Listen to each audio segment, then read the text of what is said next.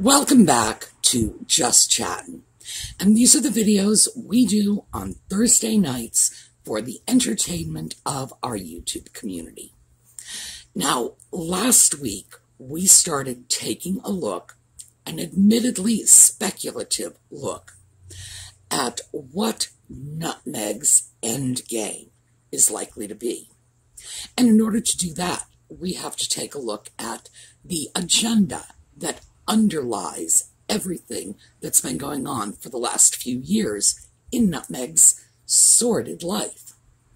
So, in order to do that, we have to deal with the fact that she aspires to be Diana 2.0, and she's been very open about that.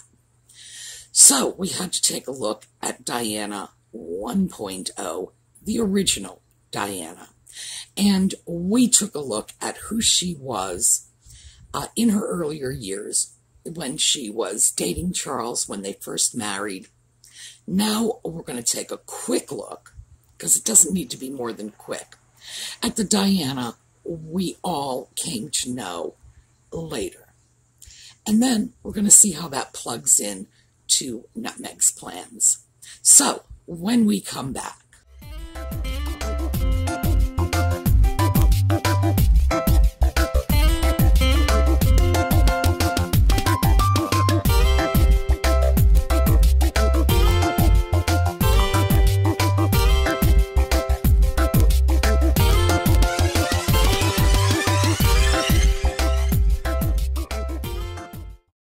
So last week, we took a look at Diana, a young country girl.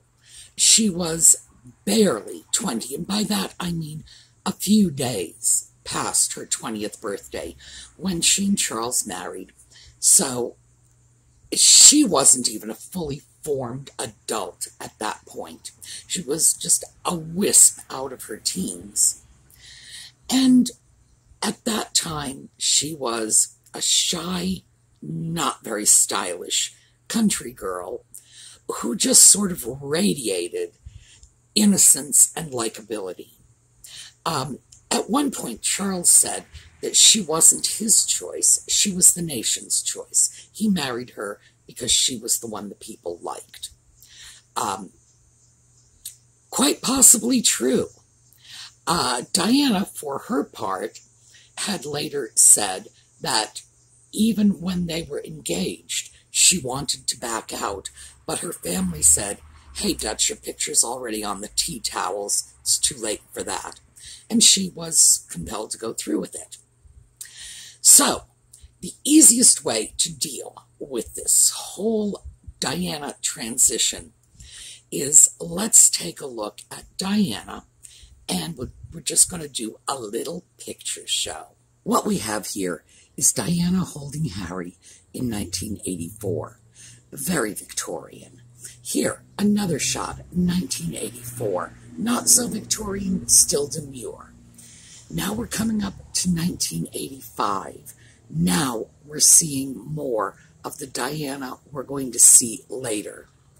Here again, 1986. Still the weird Victorian clothes from the early 80s, but more Diana.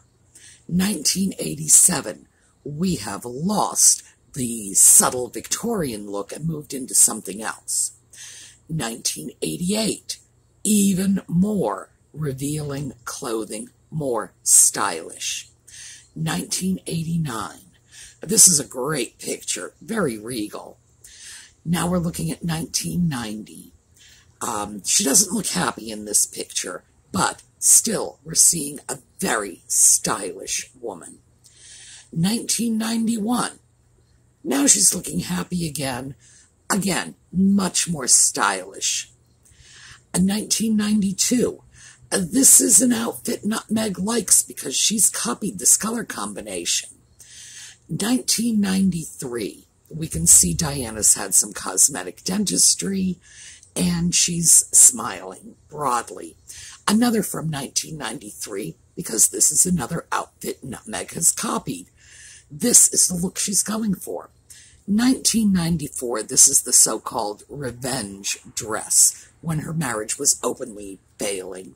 1995, This is from the Bashir interview. Diana as we remember her. 1996. This is Diana in what looks like a slip. I don't know. 1997, shortly before her death.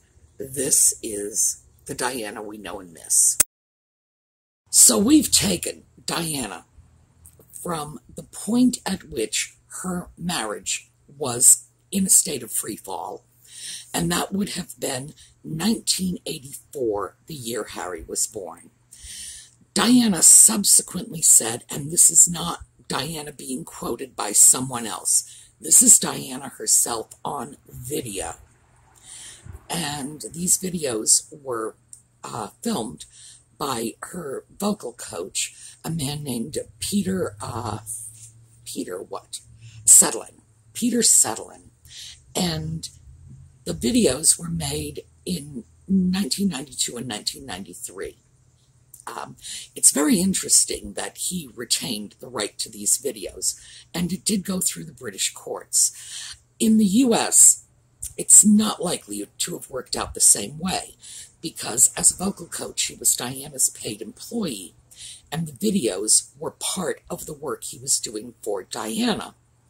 So it's much more likely that a U.S. court would have said that that work product belonged to Diana, and when the tapes resurfaced, they would have gone into her estate.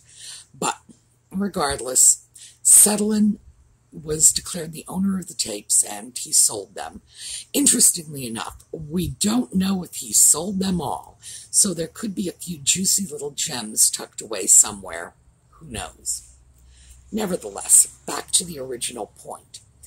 Diana herself said that in 1984 and 1985, that 2-year period, she was in love with someone else.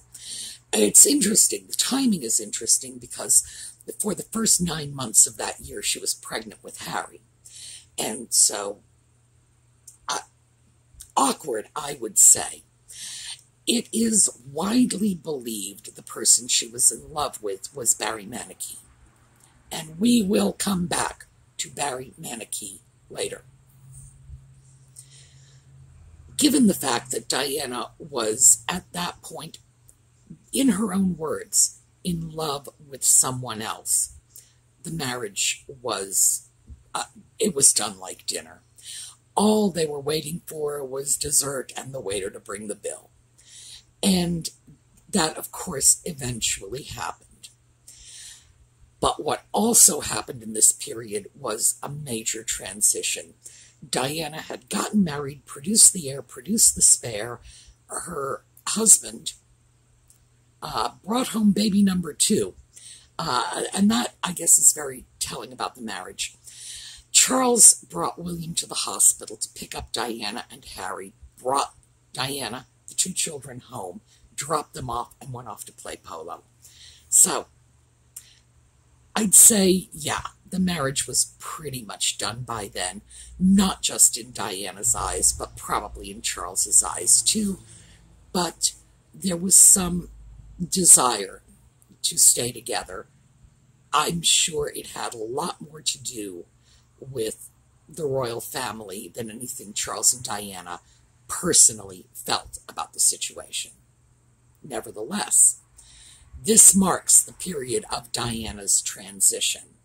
So we saw her going from those weird 1980s Victorian get-ups, and that was the style in the early 80s. You know, we can't hang that on Diana's door. That was just how people dressed, what they looked like. And then we saw her just emerge as somebody very different, somebody very urbane, sophisticated, strong sense of style.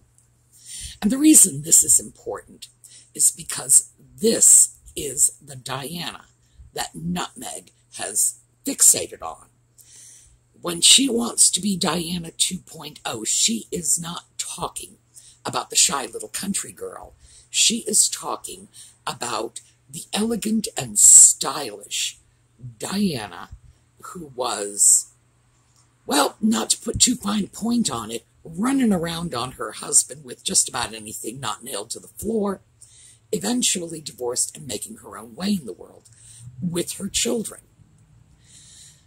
That's important because thus far, the media has all been focused on Nutmeg wants to be Diana in terms of the most photographed woman in the world. She wants to be a fashion icon. She wants to be a Royal Highness princess, blah, blah, blah. But does she really? And I would say no, because that's not who this version of Diana was. This version of Diana was a single mom breaking away from the royal family and striking out on her own.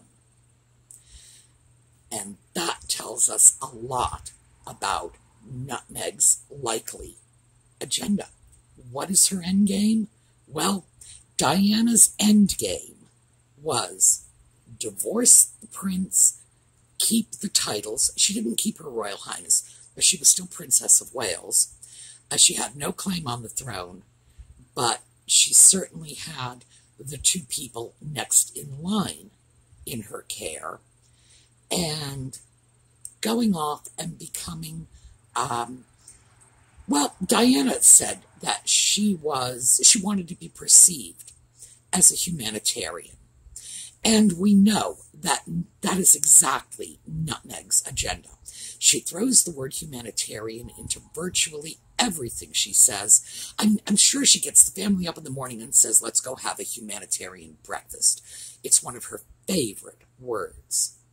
So I think, and again, speculative, this is my opinion, I think what we are looking at when we see Nutmeg is a woman who is not interested in a role within a marriage and within the royal family, but far more interested in a completely independent role outside of a marriage and outside of the royal family. Now, I will admit this is entirely speculative, but I would say what we have to keep in mind is where Nutmeg and Harry settled when they left the UK. Now, for those of you in the US, this is old news to you. Go get a cup of coffee or whatever. This is for our friends overseas, particularly our friends in the UK. It's probably very understandable that you look at our country and see it as, one nation under God, indivisible, liberty and justice for all, just like our Pledge of Allegiance says. No. Our country is actually 50 different states, plus possessions, territories, commonwealths. Although I don't think we're allowed to say possessions anymore. I think we have new words for that. I'll have to go look them up. Each of those 50 states has its own laws. And although you can't go shoot anybody in every state, every single state is going to put you in jail for that. But, even Texas, by the way, no matter what anybody tells you, it's not legal to shoot people in Texas. And by the way, the people telling you it is are probably Texans. Divorce laws is one of the areas in which states really vary widely. It used to be a much more broad diversity than it is today. But today, with no-fault divorce, it's narrowed it a little. We have 9 states in the United States that are what is called community property states. Now, that means it's less than 20% of the country. California, as it happens, is one of those states. And what a community property state means is this is a state in which a person seeking divorce is entitled, well, both parties, frankly, are entitled to 1/2 of all of the marital assets. And that would include anything either party has earned during the marriage, anything they have acquired during the marriage, unless it can be proven that that act acquisition came from separate funds. In other words, Grandma left them an inheritance and they bought a car. Since Grandma's inheritance is usually not considered community property, the car they bought with it might not be. And keep in mind, I'm not an attorney. This is not legal advice. I'm just giving you a thumbnail view of what community property means. And case in point, you have a woman who's married to a man who just signed a $40 million book deal. Guess what? $20 million of that belongs to the little woman if she decides she wants a divorce, or if he decides he wants a divorce. If he is earning this money, half of it is her money too. Now, to the best of my knowledge, Nutmeg and Ginger did not have a prenuptial agreement. And even if they did, I don't know if a prenuptial agreement drafted in the UK would meet the requirements of US law. What I do know is that if they divorce, they're divorcing in California, their state of legal residence, and that means Nutmeg gets half. Now, there are a great many states where they could have settled, and very effectively. New York, Miami, Honolulu, and just states where there's a lot going on, states with wonderful climates, nice people, whatever. And in the past, we have been looking at the situation through the filter of Nutmeg's desire to continue to be an actress. She's not acting. She has not been acting since she and Harry got together. In fact, I think the only thing she did was a narration for a movie. Oh, and a podcast, if you want to call that acting. Now, I'm not going to let you call that acting, because if you call a podcast acting, you have to call what I'm doing acting. And trust me, the Academy is not looking to give me awards. This is not acting. So I think that we need to look at this through a different filter. Was she really out there to be hobnobbing with A-list movie people? Well, why would we think that? We would think that if she intended to continue her pursuit of an acting career. Looks now like she's looking at a political career. And where does one launch a political career from? Well, Washington, D.C., if you want to do a lot of work behind the scenes, and New York, if you want to do it very publicly. It's been that way for a long time. But, Washington, D.C. and New York are not good divorce-friendly states. D.C., by the way, is not a state. That falls into that possessions Commonwealth category that I mentioned earlier. So, are we really looking at settling in California as a means of pursuing her great love of drama? She doesn't need a stage to be dramatic. We all know that. She can be dramatic. The woman could be dramatic in a tent on a desert island. So, does she need L.A.? No. But gee, isn't it interesting that this is where she's going to get the best divorce deal? Now, keep in mind, it's not just a question of California being a community property state.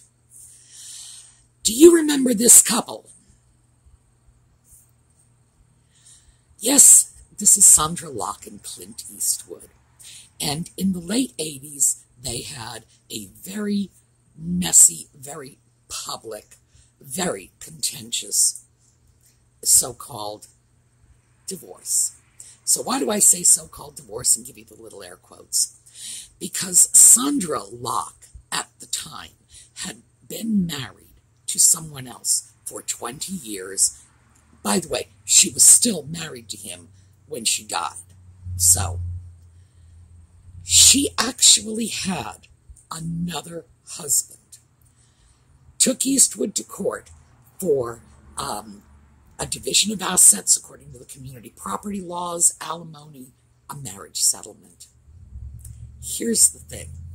Most other states would not have even entertained that.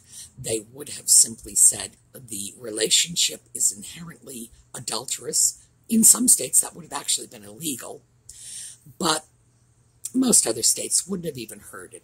They would have said, even if they were going to hear a palimony case, in other words, a cohabitation as a form of marriage case, they wouldn't have looked at this at all, because there was no possibility that Locke and Eastwood could have married, because Locke was married to someone else. By the way, when the smoke cleared, she walked away with a very nice settlement. So that just goes to show you that if you want a divorce, California is the place you go. It's just the way it is. So I don't know what it is about California. I'm assuming it's the sordid lives of all the Hollywood celebrities that just makes them very jaded about things like marriage. You know, there's an old joke. Somebody at a Hollywood party says, we're celebrating our 2nd anniversary. And everybody just runs up to them and says, oh, really? What's your secret?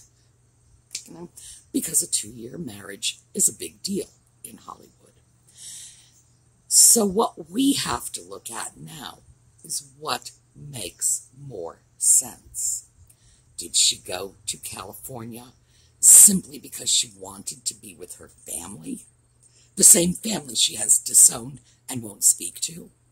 Because she wanted to continue an acting career that she abandoned as soon as she met Harry? Or did she go there because this is a place where she can access half of all of Harry's wealth? Now, keep in mind, the British government, in their infinite wisdom, has helped this along a bit, because by British law, she divorces Harry, she can keep her title. Now, she won't be known as the Duchess of Sussex, she'll be known as Meghan, Duchess of Sussex, but hey, Duchess of Sussex is still in the mix, and as a consequence, most people in the U.S. will really accord her whatever status divorced that they accorded her married. Furthermore, do you really think it's very likely that a U.S. court is going to give custody to 2 children under their jurisdiction to a parent who is going to move them overseas? Now, you know, you'd have to have a lot of proof that they were unsafe in their present environment, but that is just human nature. I would expect the British courts to do the same thing in the case of divorce where there are minor children. They will want to keep the children in their own country. That it's just the way people are. It's not to say the British think we are unfit parents or we think the British are unfit parents. It's just, boy, once people have their hands on something, they just don't like to let go of it. I think she did just what it appears. She found the one area that will be the most favorable if she decides to divorce Harry and walk away with half his money and both his kids. So, again, pure speculation. But keep in mind, that is the Diana with which she was obsessed. That is Diana from, Charles and Diana separated in 92, separated in 92. So that was the Diana for the last 5 years of her life. That was Diana when she was approaching her 30s, going into, actually she was in her 30s, coming into her own. That's the best way to put it. That's the Diana Meghan envies. So where are we going from here? That is the Diana who had the title, had the kids, had the money, and said goodbye to the husband she no longer wanted. And I would have to say, realistically speaking, this is how the pieces fit together and form a picture. This is the explanation that makes sense, that accounts for all of the strangeness and the variables that are otherwise not accounted for. The goal to go to California, to live this private life in one of the most public places on the planet. No, but it makes perfect sense if what she wants is an exit strategy. So, I guess when we say Megxit, meaning the exodus from the UK, it's only a small piece of it.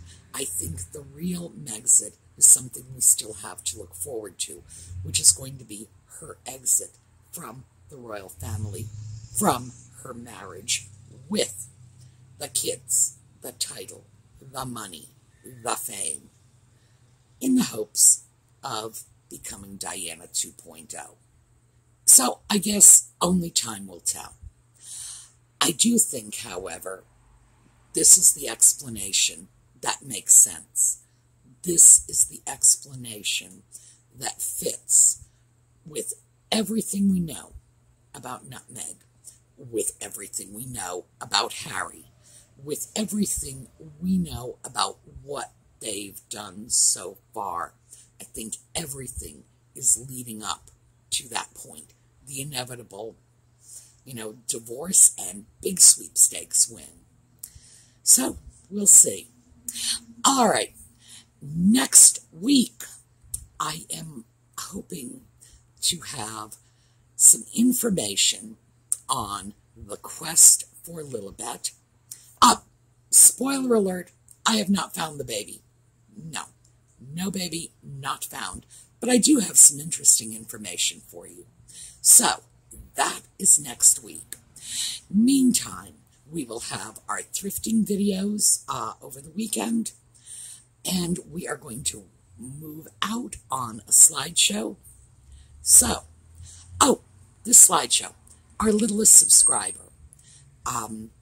This is Evelyn, who has been watching this channel since she was a tiny little baby. So, I always enjoy the Evelyn slideshow. I hope you will too. I will see you all next time. Have a terrific day.